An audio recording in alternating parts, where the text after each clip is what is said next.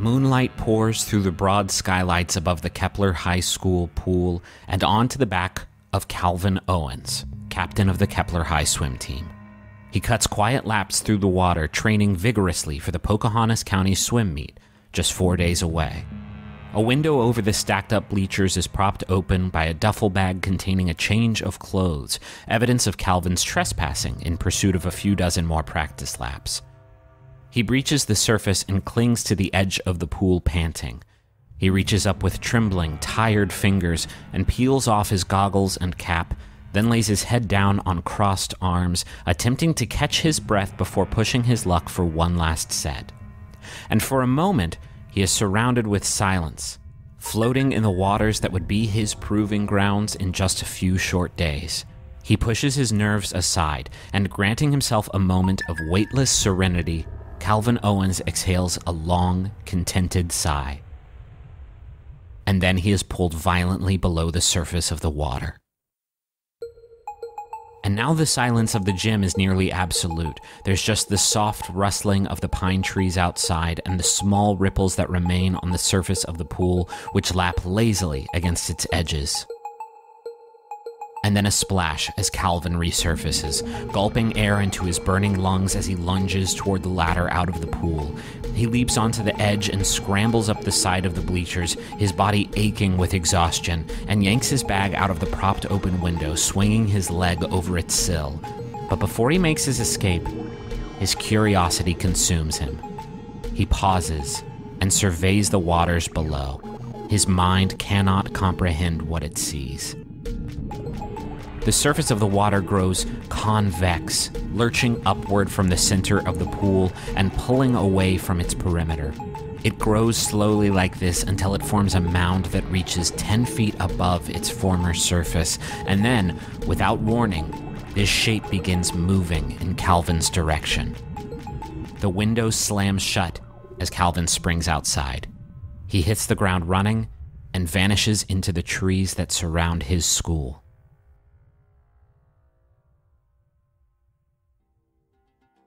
The nearly full moon over Kepler, West Virginia illuminates this scene from its ambivalent place in the twilight sky.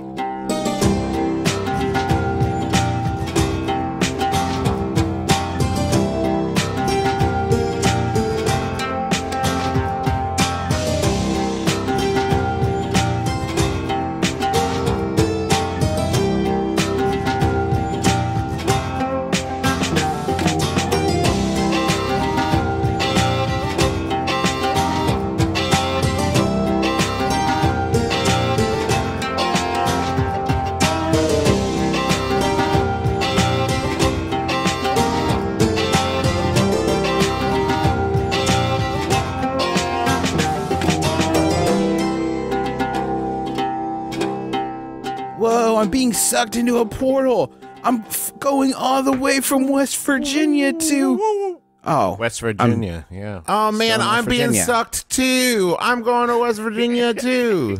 We're both being sucked. We're being sucked. Dad, are you being sucked? No, Yeah. and I wouldn't admit it if I was. And I'm the portal master who made the suck. Griffin, why did you transport me to the state I'm already in? Well, technically you're 45 minutes east or so of where you are, so that's exotic. There's all those warrants, too, Juice. You can't really cross state lines. Yeah, and now you're in pepperoni roll country, baby. Ooh. This is pepperoni roll country right here. The official snack. I'm there. I'm living it. So it's Max Fun Drive, and it's our first episode kind of back in Amnesty. What we officially know now is season 2. And hey, who here remembers what Amnesty was all about? Because it's been 3 months? I think it was all about a young woman named Aubrey Little. And her journey, and two sort of side characters, sort of ancillary characters supporting there to her make in her look quest. good. Sure. And also, here's a really fun thing, because you often see this, like, when you go from pilot to season. I can't remember what Aubrey's voice sounded like, so it's going to be, like, completely different now, probably. Also, because you're sick, it's going to... Now Travis has the episode 1 sickness. Would you all like a quick refresher on what this is all about, and then we can talk about what the Max Fun Drive is, and then start doing the episode? Yes. I agree. you all are in Kepler, West Virginia. It's the setting for this story, where all of you have kind of been collected. Ned, you lived in town already. You run a sort of local cryptid museum called the Cryptonomica. And Duck, you've lived here has Duck lived here his whole life? Yeah, I think so. So far. Okay. Yeah. Yeah, and so Ned works at the Cryptonomica. Duck works at the Monongahela National Forest as a And we're park ranger. buddies. We're friends. And you're buddies? Well, you're all friends now, I think, or at least casual acquaintances. No, apparently I'm a sidekick to Aubrey. That's correct. I was goofing. Come on, you're all important in God's eyes. And Aubrey, you are a traveling sort of magician starting her career who was brought to Kepler when she developed actual magic powers, and That's the twist, right? Because before now, she was doing stage magic, but then what's that? Actual magic? No one's ever done that before in a story. Y'all welcome. actual practical magic. Yeah. So you all sort of came to know Mama, who is the proprietor of the Amnesty Lodge. It's actually just Amnesty Lodge. I need to stop saying the Amnesty Lodge. That's like calling it like the Motel 6. That's weird, right? Wait, is Amnesty sequel to Lodge a chain? Are there other Amnesty Lodges around? No, there's just this one, and it plays home to a number of monsters who hail from a world called Sylvain, which is We accessible. still need to come up with a better word than like abominations and monsters. Alternative beings. Alternative. I thought we had bombs. Bomb bombs. Bomb It's bombs all got voted terrible. down. Which Sylvain is accessible through a stone archway, which is in the middle of the woods. And every 2 months or so, when the full moon, around the time of the full moon, these big, nasty monsters called abominations come out. And it's up to the Pine Guard to defeat them quietly, because nobody else can know about Sylvain's existence, because what would happen if you found out there was a world full of monsters that was connected to our own? There would be chaos. I would feel very satisfied, very vindicated. Sure, there would certainly be people like that, but the reason for the secrecy that the Pine Guard operates under is because they are worried about, war. And so y'all slayed a monster, slayed an abomination, and won the day. And Mama sort of disappeared on some sort of secret mission. Duck sort of had a conversation with Minerva, who is his invisible friend. It's visible to him. She's visible to him, but to nobody else. And we learned that she's somewhere. Exists somewhere. And in the last scene, Ned, you found out that Kirby posted the video of the real Bigfoot Barclay fighting a bobcat, which is a small cat. And I'm very sorry. I didn't know. I confused bobcat and mountain lion. It happens to the best I knew of that us. the whole time, and I thought you were doing that on purpose, like it was a monster version of a bobcat. I thought it was an oversized. Yeah. There we go. Because Matter the of fact, monster, I think you would even call it a Robert cat because it was a so much Robert bigger. cat. The monster fluid got in the bobcat, turned into a monster. Okay. Any questions before we hop in? How long has it been since the... It's been 2 months. We're kind of getting to the next sort of monster cycle, which comes every 2 months or so. So we're going to do like a quick catch-up scene with all of you, and then not go 5 episodes before getting you all together. I'm going to do that sort of after we do like a little catch-up, because I want to know what your characters have been doing in this place for the last 2 months. So what time of year is it? It's October. Ooh, spooky. Yeah, the spookiest month historically. Let's talk about the Max Fun Drive though before we do the story. Well, so there are monsters in the world, and we need your support to stop those monsters. How do you do it? Right. You go to MaximumFun.org/donate, and then you become a member, and with your monthly pledges, we take that money and we turn it into dead monsters. Yeah, we have Monster Sword, not the cool monsters. The cool monsters can hang. If they're chill. And like some of them are. I saw a vampire the other day. He was listening to Train on his car radio and just enjoying the air conditioner. I was like, yeah, you can hang. Fine. Yeah. Heavily tinted windows, obviously. Heavily tinted windows, and I put my glaive away. We're going to talk more about the Max Fun Drive, but let's get into it. Yeah. Maximum But just Fun. go to MaximumFun.org/donate right this second. Let's start with Aubrey. Aubrey, When last we saw you, you were kind of banged up from the monster encounter. It's been 2 months. I imagine you have recovered since then. And it's October now, and in the last 2 months, Mama has not returned yet from whatever mission she embarked on. But with her sort of last letter, she implored you to stay at Amnesty Lodge and help them in their plight while you sort of discover the truth of your magic powers. So I'm curious to hear what Aubrey's been doing for the last 2 months, and then in there maybe we can find like a scene that we can do. She's been binging Netflix, just really taking some her time, not doing much.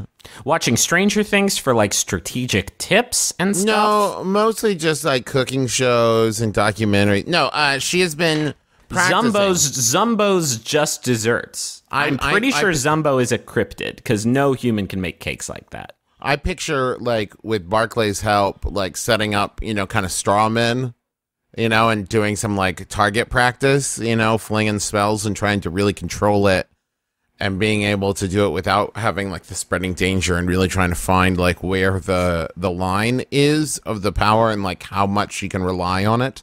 Okay. So just practicing your magic ability. Is it going well? I would say it is passably well. Here's another thing I want to, just like last time, I want the characters to use the restroom. I also don't want this to be like in Doctor Strange where it's like, oh, now I get it, and now I'm super awesome at magic. No, yeah, I think that's probably how it would work, right? Like, yeah, it's not something you just like, oh, now I'm a master magician. I would also say that maybe in there she's been like learning about Sylvain, and she's been learning about the alternative people, the alternative beings in the lodge, and so she's been maybe cozying up to Danny a little bit as a bit of like, now tell me about them. Now what's going on here? All right, we can do that. We can do that scene. Like I think that would be good. I think you doing target practice would be cool too. But I think that you just like having a conversation about Sylvain and stuff might be good. So how about this? You and Danny are in the woods, just not too far from the lodge. I think it's probably in sight. There's a creek that runs along behind the Amnesty Lodge. Damn it. Uh-huh. And the two of you are out there just sort of hiking around. I think Danny's sort of been helping you get acclimated to Kepler first and foremost. Like this is a town that you have not lived in, and so you're sort of still trying to wrap your head around the landscape and sort of what the town's all about. And the two of you are looking for ramps. Do ramps exist in October? I think it's a springtime food. But because of the magic from the gateway... Oh, I thought you meant like sick, like bicycle ramps. We're going to skateboard off some ramps. No, like the tasty onions. I don't know what that is. Oh, it's like an Appalachian delicacy. Okay. Okay, anyway. There's a ramp festival every year. There's a ramp festival, but I think it's in spring. But because of the magic of the Stone Gate, they also grow in October. Could we also be looking for 6 skateboarding ramps? Yeah, I think you're looking for both. Okay. Do you know... Only if you have Jake Cool Ice with you. I think Jake Cool Ice heard you were going out for looking for ramps, and he showed up with his shorts and his cool board. Oh, Jake. And his knee pads and helmet, because he's safe. And then Danny was like, no, they're onions. Barclay wanted them for cooking. And he's like, oh, well, I can't grind on those. And he went back inside, and he cried in his room. Oh, no. Yeah. Oh, no. You hate to hear that. So the two of you are out in the woods looking for these stinky onions, and you are talking to her about Sylvain.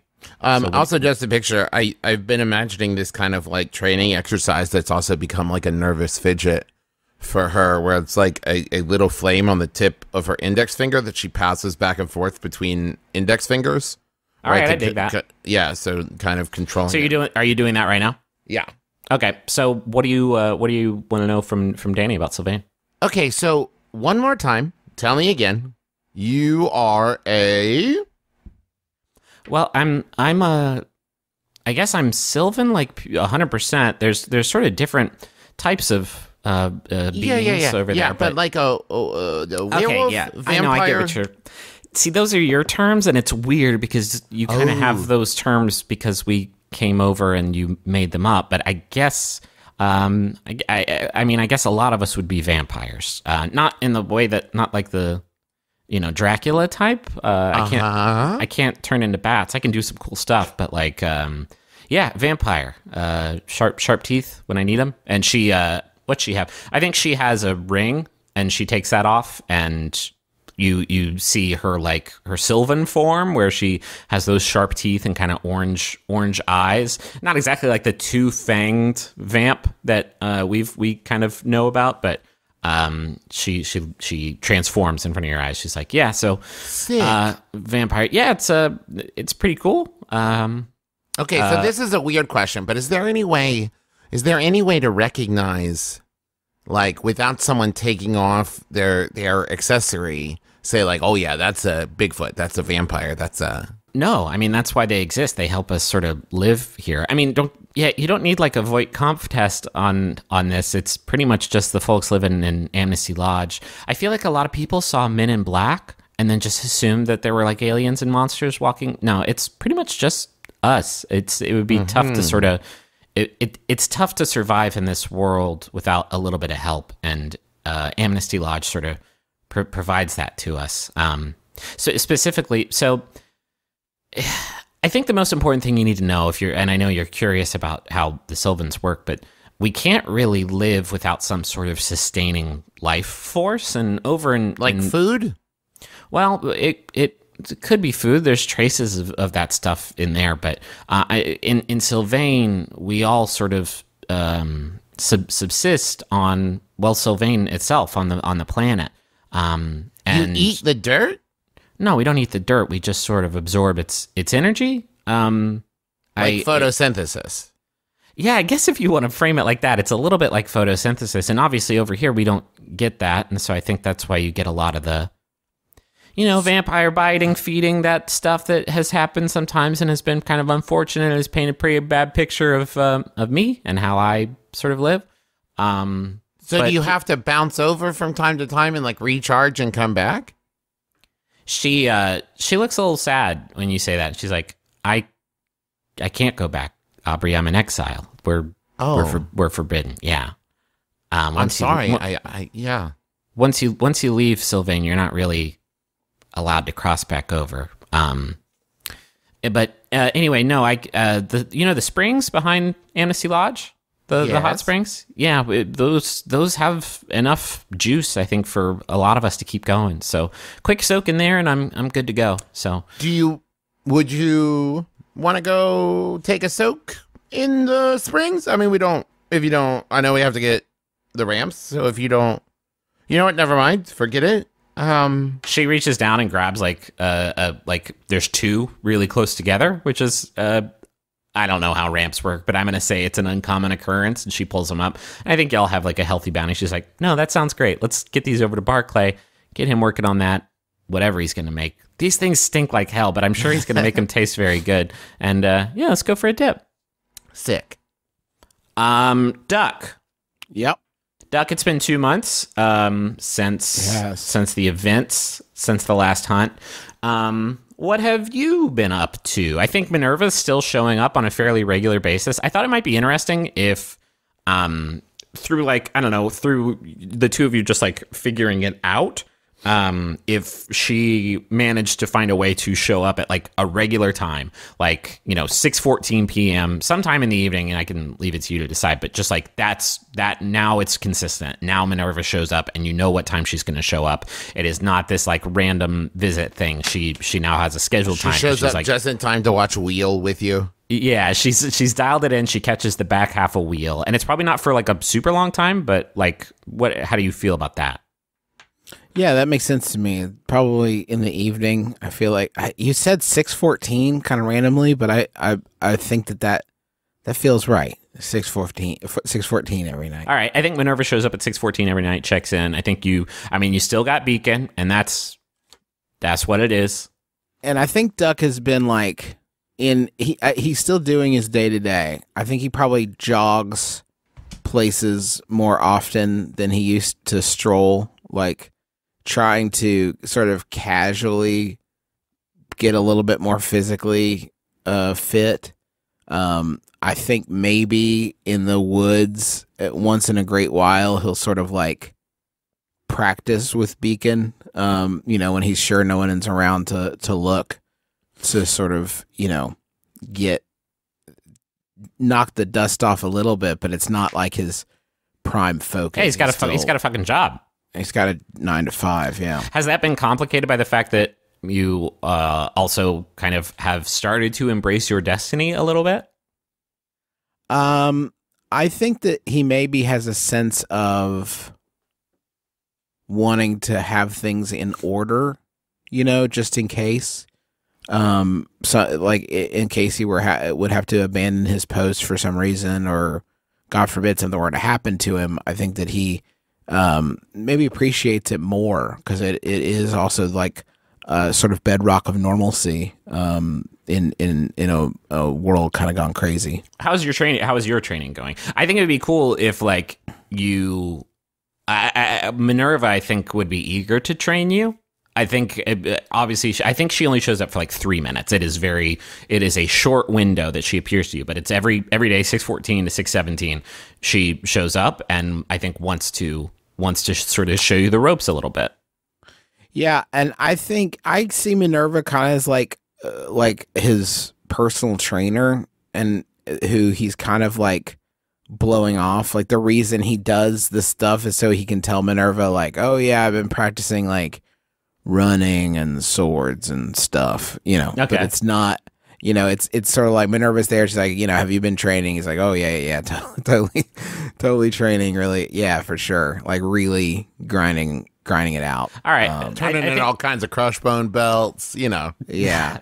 God, how often can we reference crush bone belts from as often as I want, dude? Okay. I think I'd like the scene, if you're cool with it, to be at some point during this 2-month span, she kind of stops taking the excuse of like, yep, training, great, and actually wants to like spar with you somewhere for her 3-minute window. Yeah, and I feel like she probably kicks his ass like every time, and probably through that towards the end of this period that we're talking about, like he gets tired of getting his ass kicked, which is sort of the prompting for him doing the other stuff, like for actually trying to get himself in slightly better shape and practice with Beacon or whatever. He's tired of getting knocked around. Well, she's like a vision. I don't think she has any physical form. Yeah, but he knows when he's beat. Yeah, okay. I think. All right, let's do one of these scenes. It's probably close to the end of this 2-month window because you've been training for a while. Where are you at? I also don't forget. I need to do my Destiny's Plaything roll at some point. Oh yeah, go ahead and do that. That's a good setup too. Because we're especially sure because if we're flashing back, okay. Yeah, I think Go ahead and do it, and then we. Okay.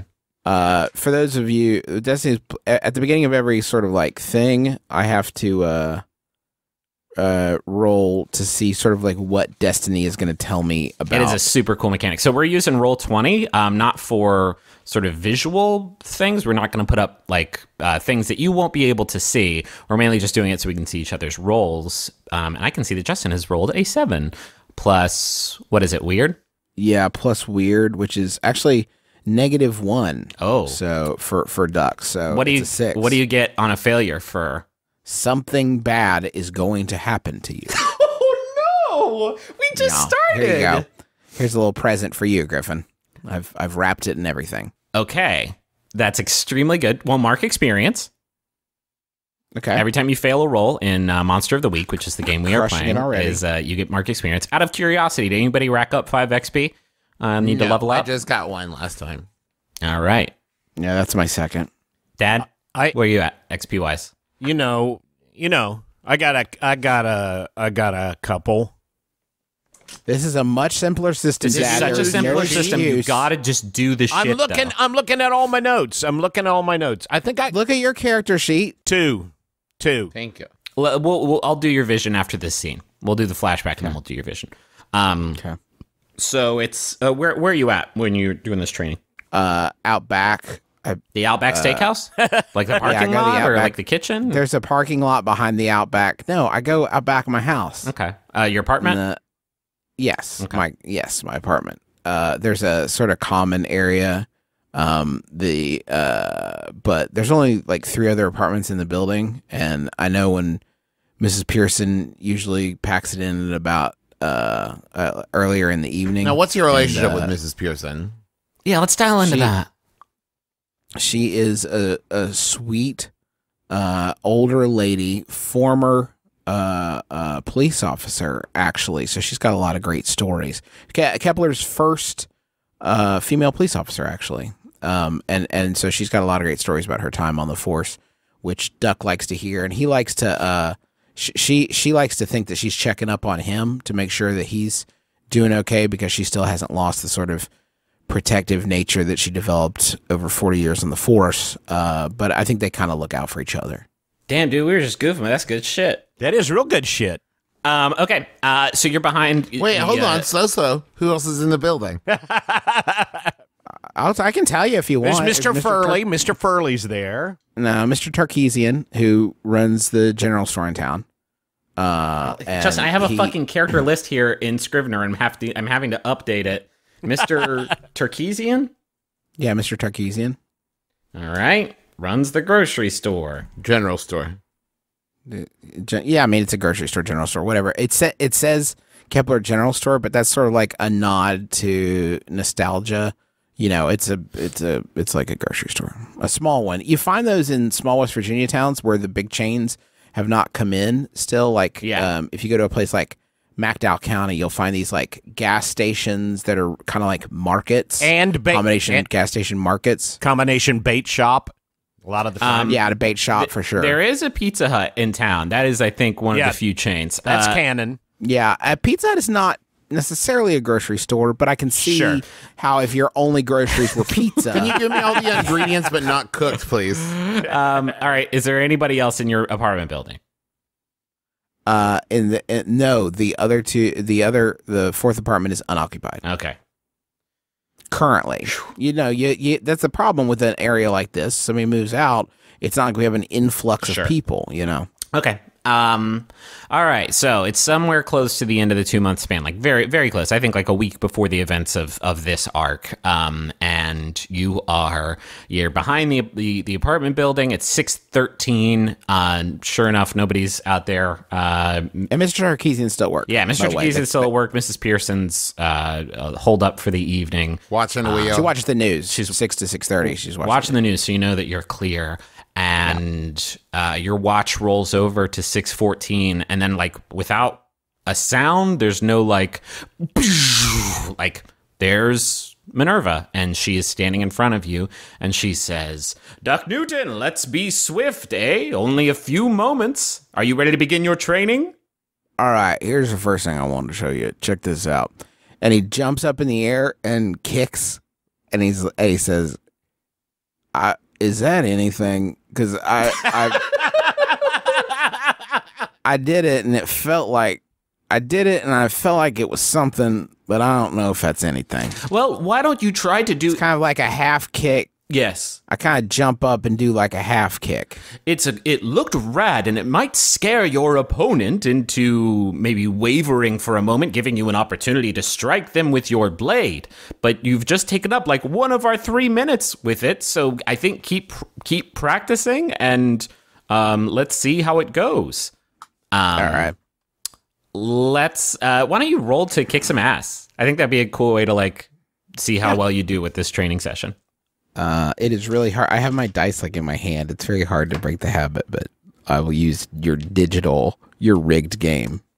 You were saying 11 points to kick this ghost's ass. And, actually, you add your what is it? Body? I'm looking tough. Yeah, add tough, which he is 1, so that's a 12.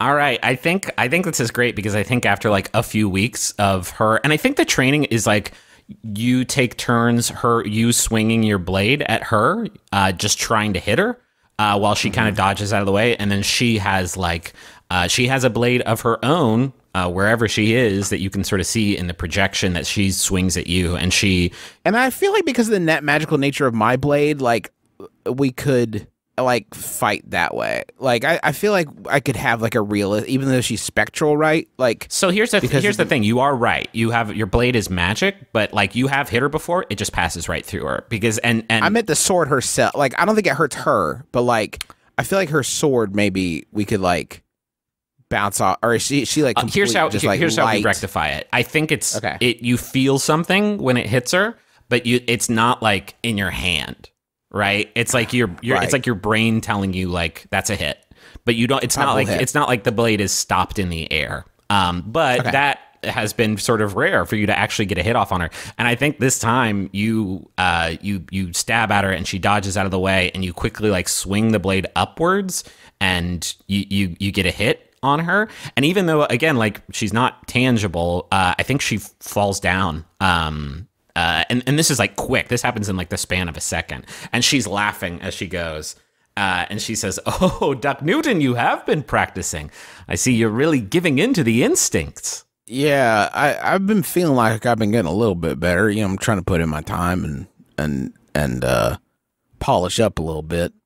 She says, your skills are impressive, Duck Newton. More impressive than I expected them to get. There is a certain amount of, let's call it, help that you receive just for being the chosen one. But it seems like you've supplemented that yourself with doing a little. What did you call it? CrossFit? Yeah, I'm still doing CrossFit.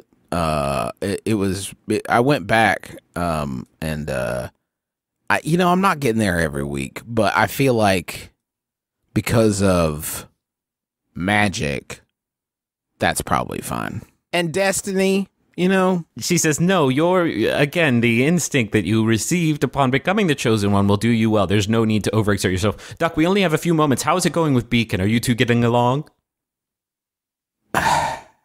It's fine. It's fine. You don't, just so I'm clear, you don't have any other, like, magical weapons stashed somewhere or anything, do you? I mean, it's going fine. But, like, you don't, I'm pretty locked in, I assume. She laughs and says, Duck, there's no way for me to get you another weapon. That's the only one of its kind on... And then she's gone.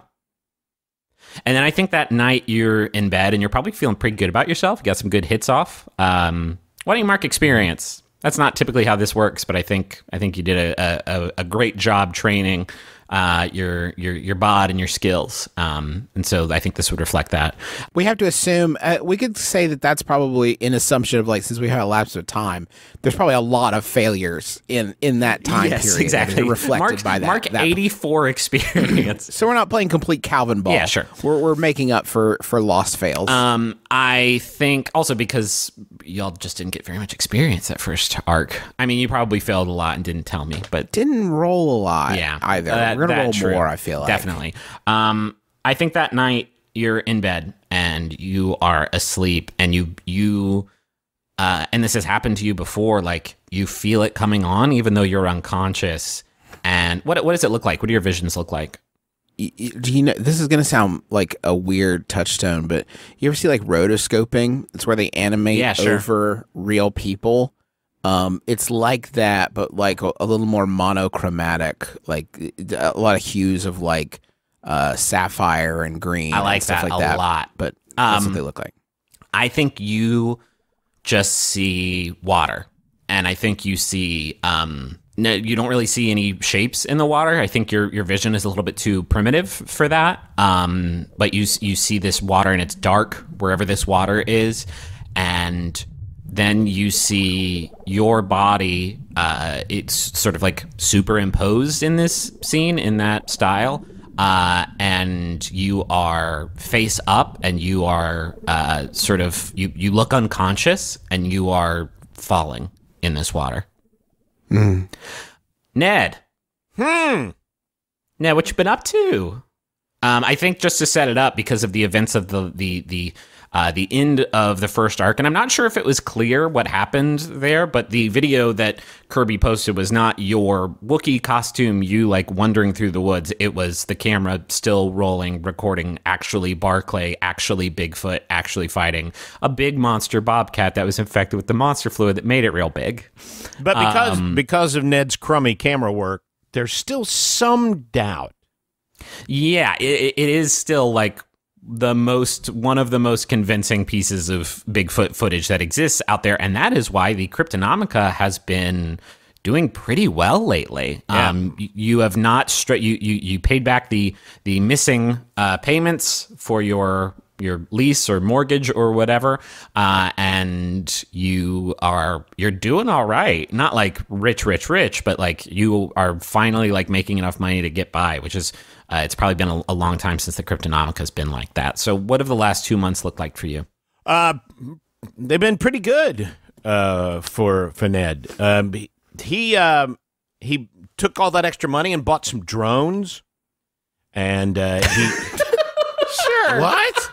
yeah he bought why not? he bought some drones, and he's been cooking up a Mothman scam with Kirby. They had so Okay. much success with the Bigfoot video that he bought a couple of drones. So that's kind of been percolating on the backboard. Is the Mothman big scam thing you're doing, just to figure it out, like you have some sort of paper cutout of a Mothman that you attach to the drone and just fly it around the town, it's or so much more elaborate than that. It's using a series of lights and phosphorescence and lasers.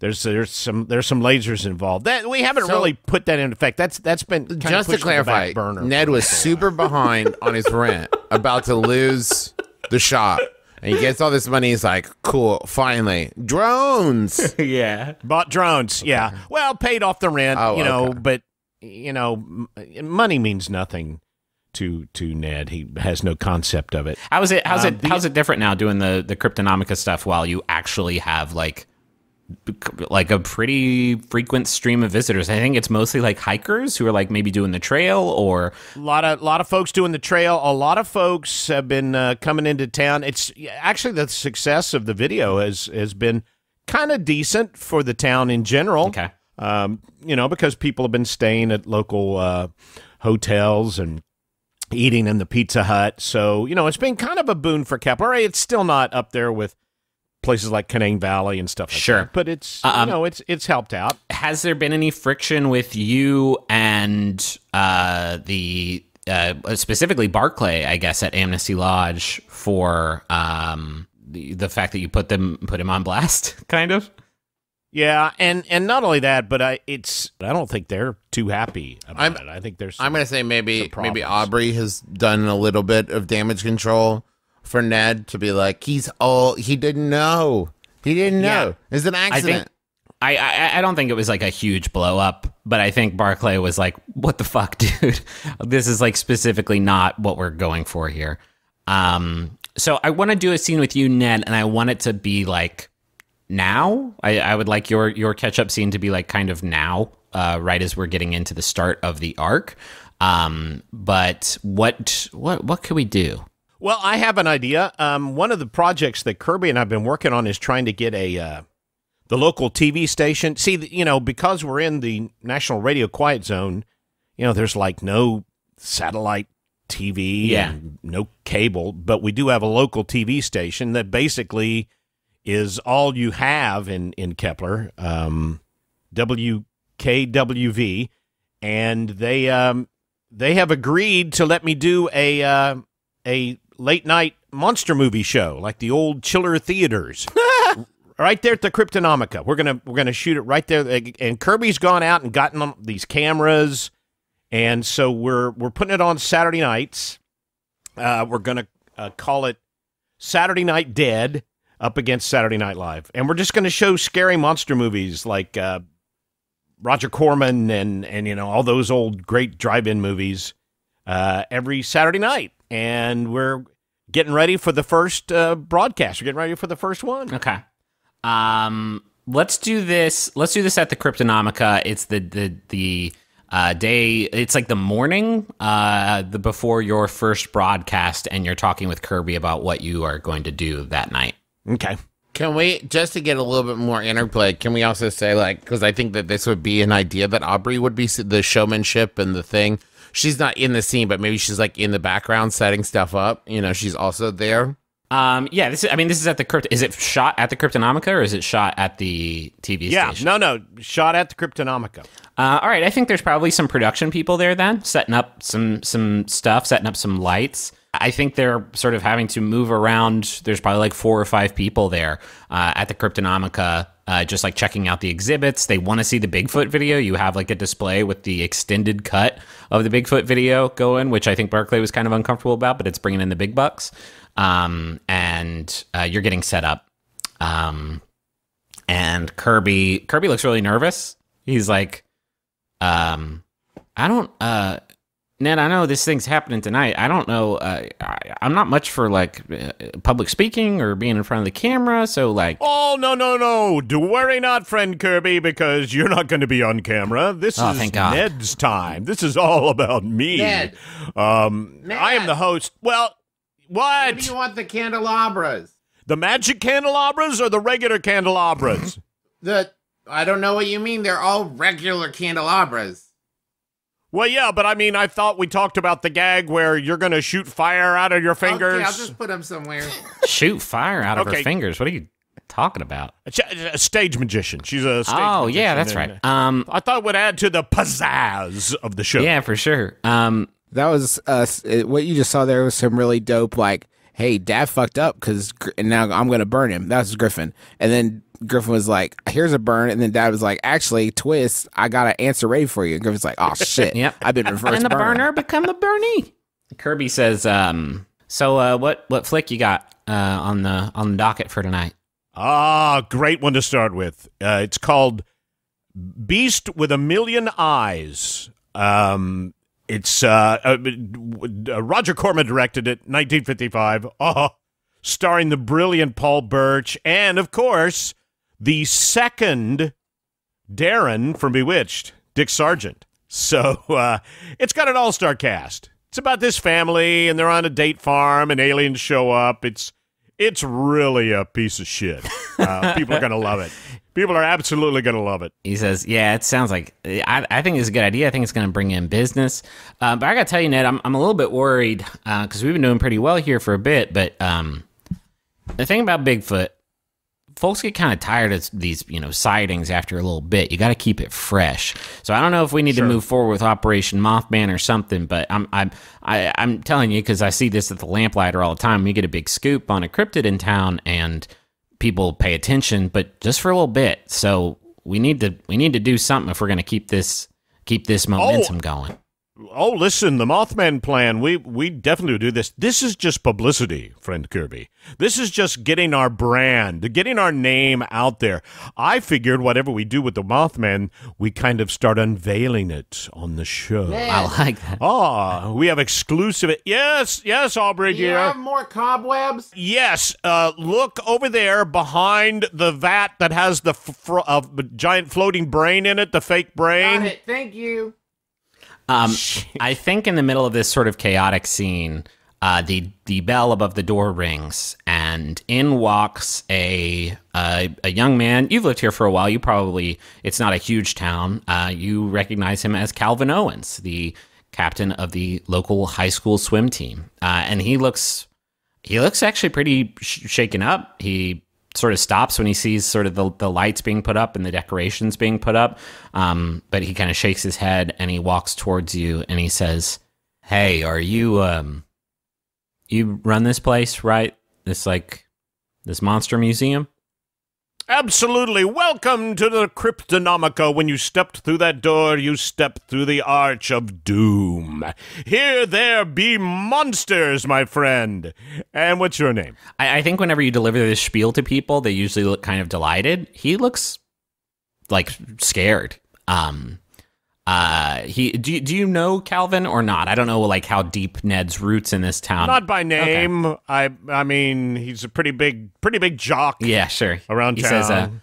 Says, "My name's Calvin. I've been in town for a while. I've never been in here though. But I know that y'all know stuff about monsters." And what do you call them? Cryptids here in town? Cryptids, yes. So, like, what do you do? What do you do? Well, we investigate. There are a lot of monsters, a lot of cryptids. We call them bombs. We have a lot of bombs running through the Ned. woods here in Kepler. Yes, Aubrey. Is bombs catching on? Only with me. Okay. I'm the only one, apparently. Calvin kind of puts his he does the Adventure Zone NPC symbol where he like pinches the bridge of his nose and kind of closes his eyes, and he looks up at you and he says, this is the only place I could think to come to because you all know about monsters and stuff, and so, well, I got a new one for you.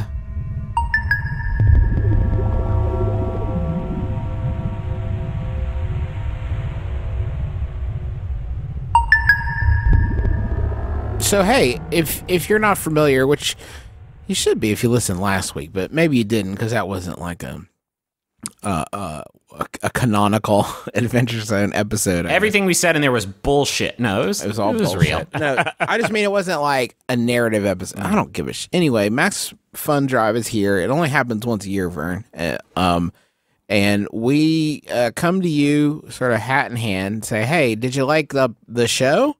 And then you say, yeah, I did. And we're like, well, could we have some money for it, for doing that? And the show, good for you. And you say, well, yeah, absolutely. Let me do that right this second. So you go to MaximumFun.org/donate, and you pick a donation level that works for you. And again, just as a precursor, we say this all the time, but if it's uncomfortable for you or, you can't make it happen, we understand, it's a decision you got to make for yourself, and we don't want anybody to be put out. But if you can spare it, it sure helps. We have different donation levels. You can give, if you give just $5 a month, like if you can carve out just $5 a month, you are going to support the network, which is really what you're doing with these. You're not like buying stuff. You're supporting the shows that you like, and your money does go directly to the shows that you say you listen to. That's how the system works. So you're supporting us and the other Max Fun shows you enjoy directly. But if you can kick in $5 a month, you are gonna get. Wait, what are you doing? This is Dad's great. This is like Dad's like main. Dad, walk us through the gifts, Dad. Well, you get exclusive bonus content. That's do the voice. And for $10 a month, you didn't do $5. Wait, tell me about the bonus. What do you get for $5 a month? Do $5 a month first, Daddy. You get exclusive bonus content. How much? Yeah. I don't have that on the sheet in front of me. It's like over 120 hours. Over 120 hours. That's right. 120 hours all for you. $10 a month. You got it. The 120 hours is for all the shows throughout the network. All the shows throughout the network. They're all there at your very fingertips. What did we do? Can you talk about what we did this year for the Max Fun Drive? Because it's very good. This year, we did the Adventure Zone Elementary. And holy cow, did we have a great time pretending to be detectives and vampires. What if I can spare a little bit more cash, Dad, and I can kick in $10 a month? $10 a month? Wow. Well, I tell you what, if you're a Taz Amnesty fan, you're really going to dig that because we've got those beautiful enameled pins. That's right, enameled pins. And the Adventure Zone's enamel pin is Dr. Harris Bonkers. Check it out. Dr. Harris Bonkers. You love him. You know him. There's a little flame on him. It's really cute. Now, $20 a month, you get everything from 5, and you get everything from 10, but you get the Max Fun Family Cookbook. I'm telling you, this thing has recipes, everything from cocktails to desserts, everything in between, featuring recipes that, well, I believe we've contributed to, haven't we, fellas? Yeah. Great. Okay. $35 a month, you get a carafe. I know. It's perfect for putting juice in. It's perfect for any kind of fluids that are consumable. Not lava. Now, Daddy, don't put lava in it. Daddy, what's the difference between a carafe and a carafe? Don't dunk on our dad. He's doing his best. Long A, short A, my young friend. It's got a Max Fun Rocket logo on it. Now, get this. For $50 a month. We don't have to do all the levels. Stop there. I love this one. I never get to do 50. I know, but we don't ask you. Just whatever. It's a surprise. You got to go to MaximumFun.org/donate to check it out. And please do that right now. A lot of times you think, I'm definitely going to get to it. But, you might forget the drive only goes for a couple more days. So if you enjoy our show, if you can spare some bucks, it really does mean a lot to us. It's allowed Dad to stop waking up at 3 o'clock in the morning to go work at the radio station. I still do to pee.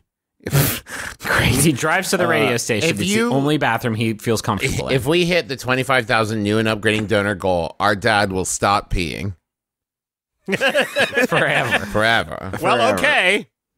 It's allowed us the flexibility to make stuff like this because of the drive and because of your support. We can justify spending the time to make the Adventure Zone, which, as Griffin will attest, it's a huge time investment, but we make it because people really like it, and you've shown that with your support. So please continue to show that support at MaximumFun.org/donate. Again, we only do this once a year, but we're able to do that because y'all really come out and do a great show of support every year for us, and we really appreciate it. So please take a second right now. Go to MaximumFun.org/donate. Get yourself a cool pin, a cookbook, a carafe, whatever you want. Either one. You have to choose between the carafe and carafe. There's like a slider. There's two different options there. And at some levels, the carafe.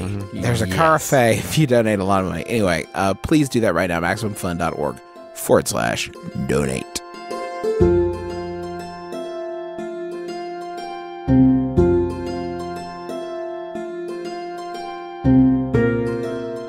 So the three of you have reconvened at Amnesty Lodge with Calvin in tow. The lobby here is fairly quiet. There's just a few guests loitering about. Not guests, but residents, I guess, loitering about. They're all in their human disguise, sort of given their uncertainty about the outsider that has come in with you. And Calvin still seems pretty shaky as Barclay enters from the kitchen and hands the four of you each a cup of some strong-smelling cinnamon tea.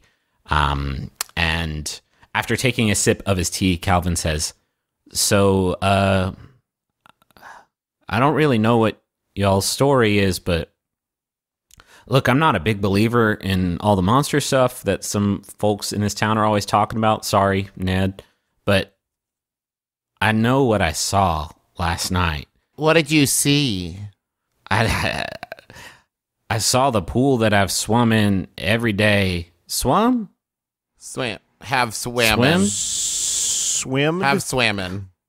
I mean, I'm the captain of the pool team. You'd think I would know the past tense Say version did of- laps. Yeah. The Did pool laps. I did laps in last night, it came alive. I don't know how to describe it because it's water and I've never seen water do that, but Yeah.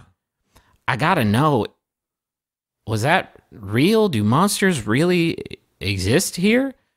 And when he says that, I think Barclay like kind of locks eyes with probably with Ned, because he knows that Ned is the biggest sort of loudmouth in this department, and is making a face at you like, don't do it. You know, Calvin, was it? Yeah. No, listen, power of suggestion is very strong, but there's no such things as monsters. You don't have to worry about it. Why don't you roll to investigate a mystery?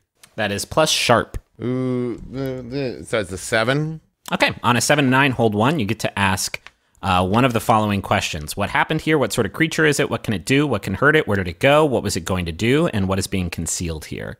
Did he see where it went? Probably not. I think, so here's how this is going to work, because you're just having a conversation, and this is for like hard details. I think he's going to tell you like what he saw. Okay. But if you want actual, again, remember, and if this is maybe the first episode of Amnesty you're listening to, the big thing for this game is gathering like hard intel on the monster that you are hunting, that you are going to have to use in battle, because the odds are usually stacked pretty heavily in the favor of the monsters. The only way to get an upper hand is to sort of gather intel and act on it. So I think he's going to tell you what he saw. Okay. But if you want something useful here, it's going to be the result of one of these questions. Okay, so I'll hold on to the question and ask you when I need it. Also, because Okay. I'm a spell slinger, I have I have forensic divination. So when I successfully investigate a mystery, I also get to ask the question, what magic was done here, as a free extra question. That might be something that's better directed towards like Barclay. Huh. Yeah, I mean, so the other thing about this is that the information can only come in the context of like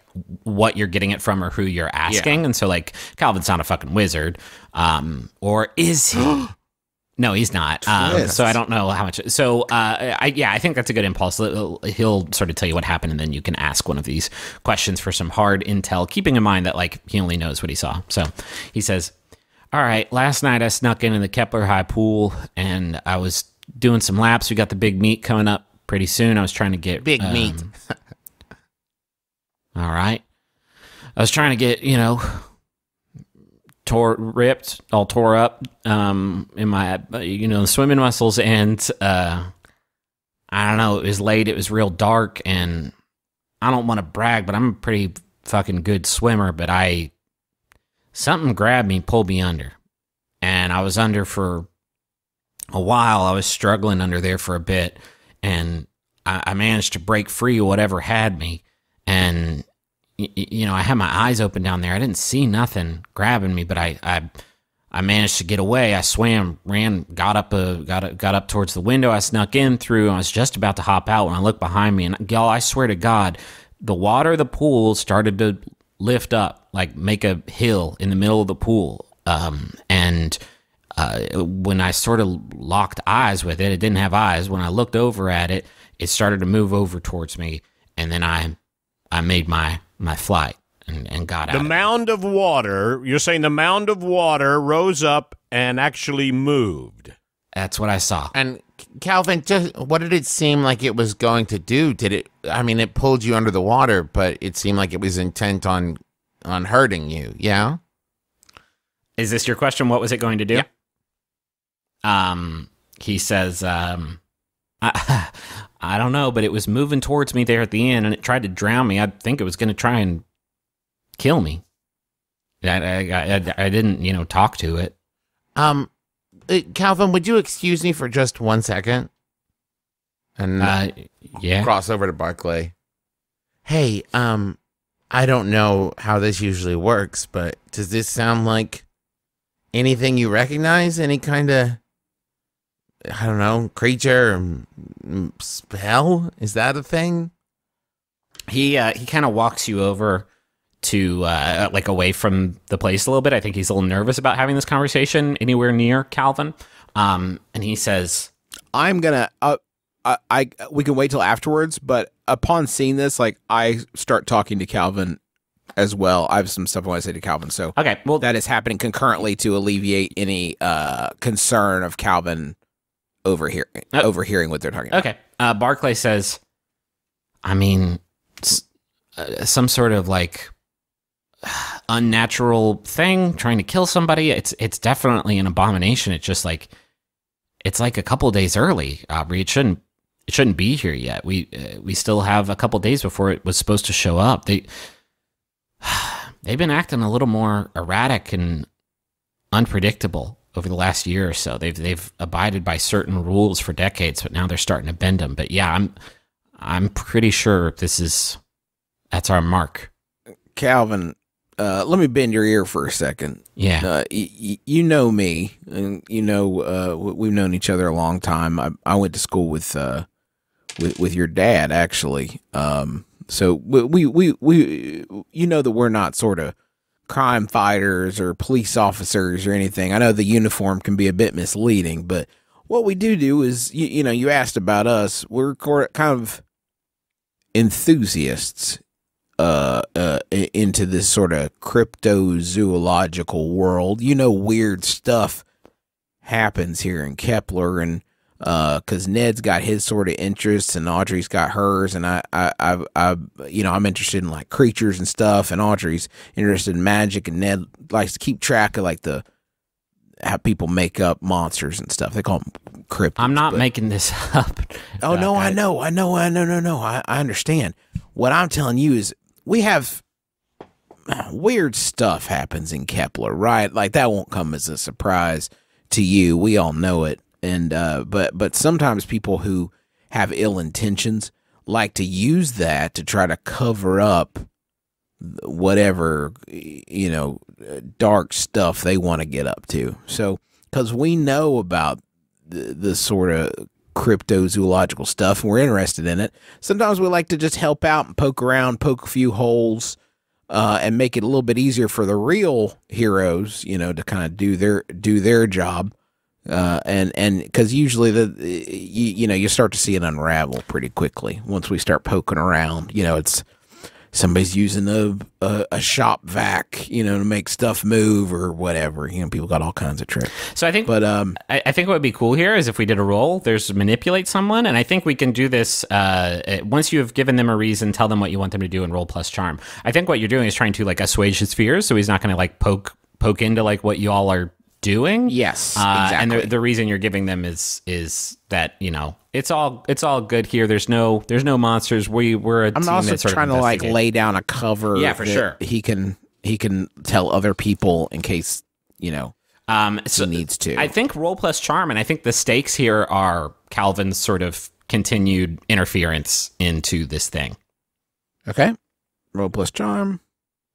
Aha, 9 plus 1. That's a 10. Okay, then they do it. Consider yourself manipulated. They Calvin. do it for the reason you give them. I think he just looks relieved, and he's like, "All right, yeah, I was starting to think that it was a little silly. I don't know, maybe the Jets kicked on too hard, and there were. It would make me feel a lot better if y'all would go, look around, but I don't know. You seem like you're not full of shit on this, so I guess I'll drop it." And I think he looks for the first time since you all have been talking to him. He looks like he's calmed down.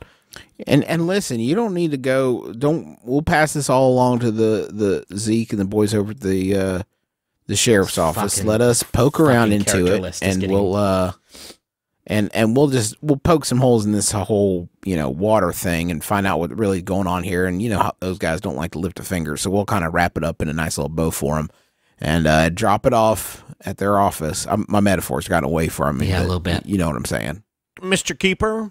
Are any of the accumulated residents of Sylvain there have a medical background? No, I don't think so. I think there's werewolves and vampires and a ghost. And so they have magical backgrounds, but no medical ones. Well, I just wondered if it would behoove us to take a look at Calvin's ankle where he was grabbed. Interesting. It was the only physical contact that. Yeah, and obviously none of us are going to have the expertise to have anything from it. But Barclay might. Barclay, it's not Charles Barkley. He shows up in Arc 4. I was thinking Barclay from from Sesame Street. But okay. Why don't you roll to investigate? You could just do it, right? And that way we all sort of get a hand on the ball in this scene. Okay. 8 plus what? Sharp. Yeah. Then that's a 10. Is it? You have +2 sharp. Wow. Yep. Okay, on a 10, hold 2. So you get to ask 2 questions, and I think we sort of resolve this thing here with maybe what can it do, or what happened here, or something like that. Listen, Calvin, I know it sounds a little weird, but I am quite an aquatic fan myself. Like a swim fan, you might say. I'm a swim fan. Wait, no. I'm going to murder you.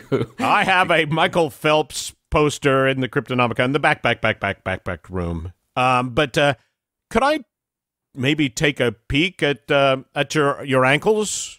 A lot of power derives from the kid. Hey, Dad, I just want to say thank you for making this as creepy as you possibly could in 30 seconds. I really appreciate it. I think you've seen him sort of walk favoring one of his legs, and sort of put it together like that, and he says, yes, and he rolls up his pant leg and props it up on the table, and you look at his ankle, and there is a mark there. It's not like a handprint or anything like that. It's just sort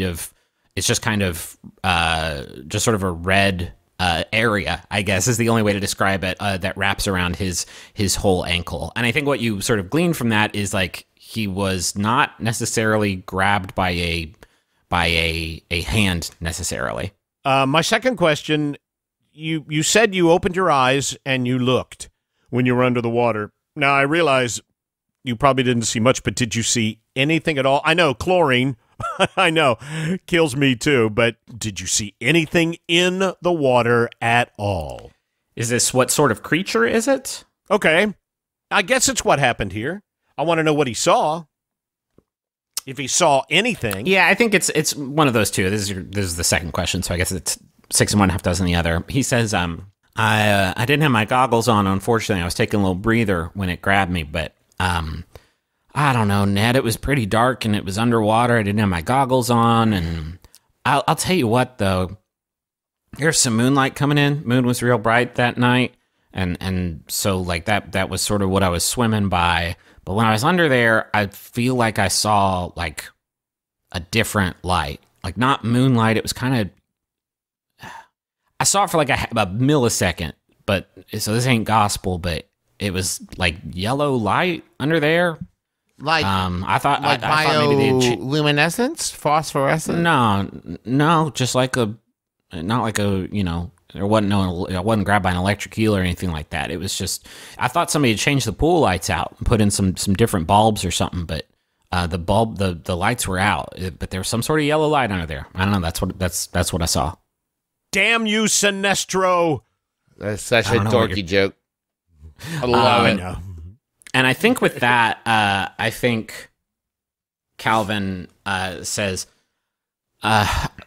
so y'all are going to look into this, right? I feel a lot better just knowing that, like, the meet's coming up in 4 days. I don't want folks, you know, getting pulled under or killed by some sort of living pool or something while the competition's taking place. So if y'all would look into it, it would really help me sleep a bit better tonight.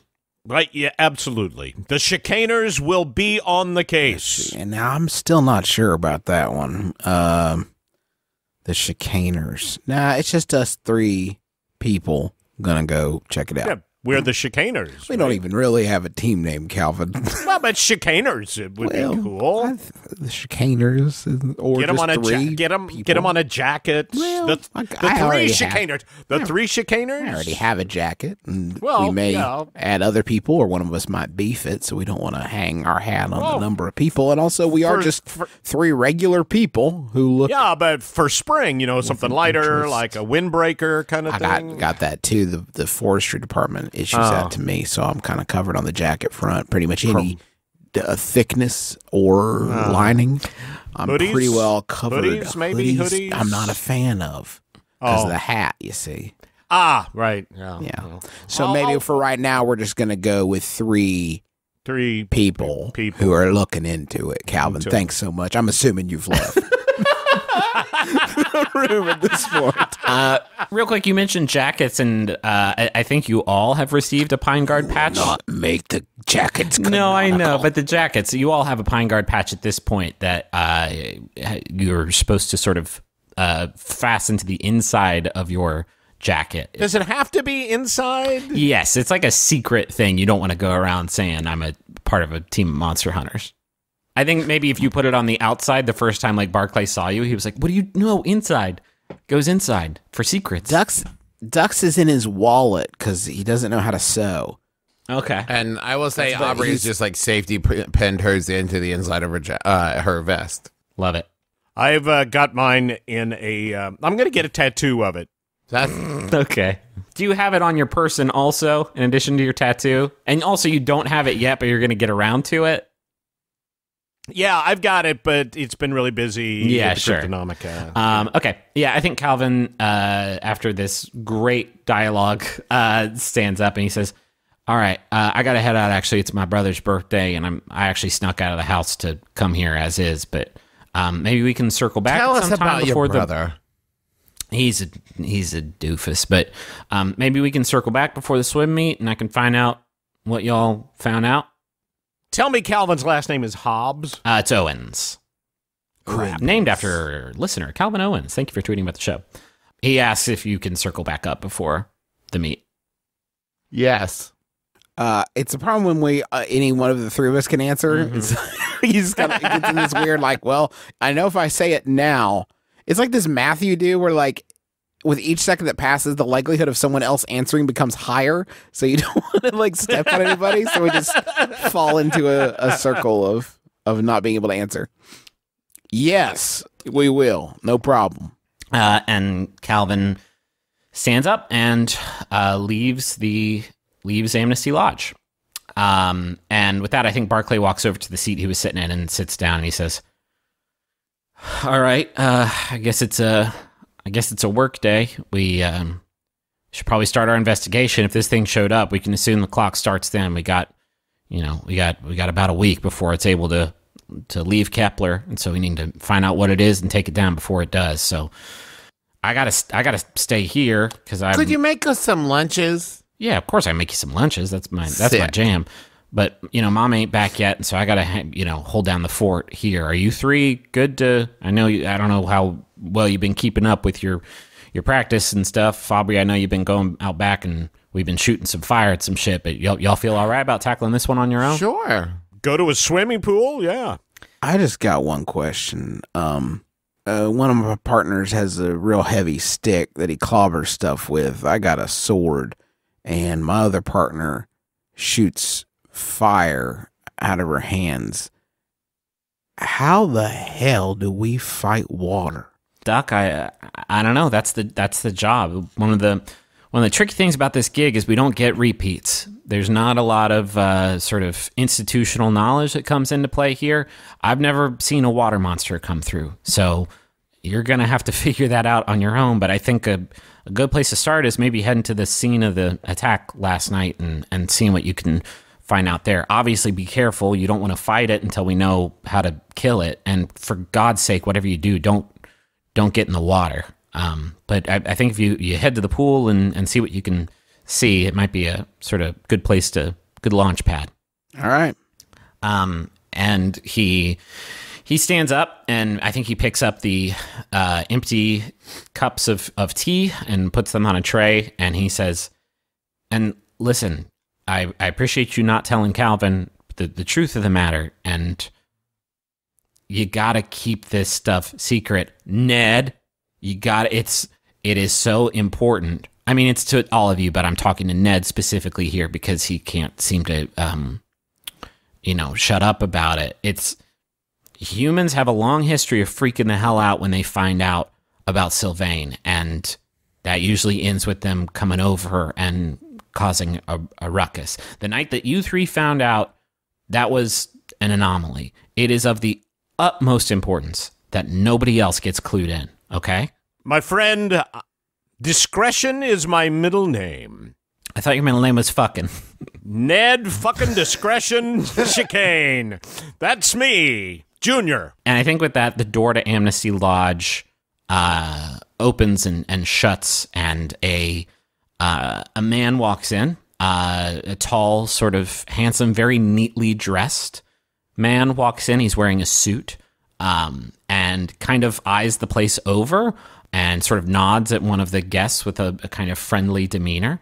And he walks over to the four of you, and he introduces himself. He says, "I'm looking for Ned Chicane, proprietor of the Cryptonomica. I was told by his associate Kirby I could find him here." What do you need, jolly old Ned, for? I think he sees you, Ned, and just deduces, "Oh, that's Ned." Damn. "Mr. Chicane, my name is Agent Stern, FBI. At your earliest convenience, sir, I would just love to see your Bigfoot video."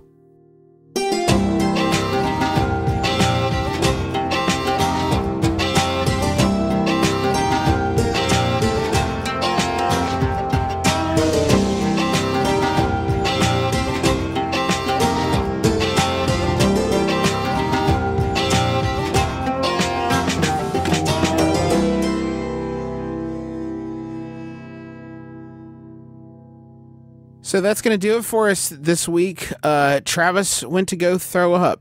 Travis is very sick. He recorded this episode very sick, and we're all very proud of him.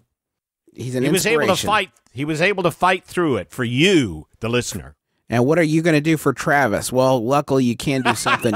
You can go to MaximumFun.org/donate and really thank Travis for Travis. Yeah, we really appreciate all the support that you all have given us, especially during the experimental arcs where we're trying out some new stuff and trying to find our footing for season 2. And we hope that you enjoy it. And this is a really great time of year to show your support of our show, try to help us meet our goal of 25,000 new and upgrading members. You can help us get there by going to MaximumFun.org/donate. And again, you're going to get cool gifts. You're going to get the feeling of satisfaction knowing that you have helped keep this show afloat by supporting it in a very, very direct way. Yeah, it means the world to us. If you have the means, please consider going to donate at MaximumFun.org/donate. And there are a lot of different levels for you to choose from. You know, just pick the one that fits for you. And it's a really easy process too. It doesn't take much time, doesn't take a lot of effort.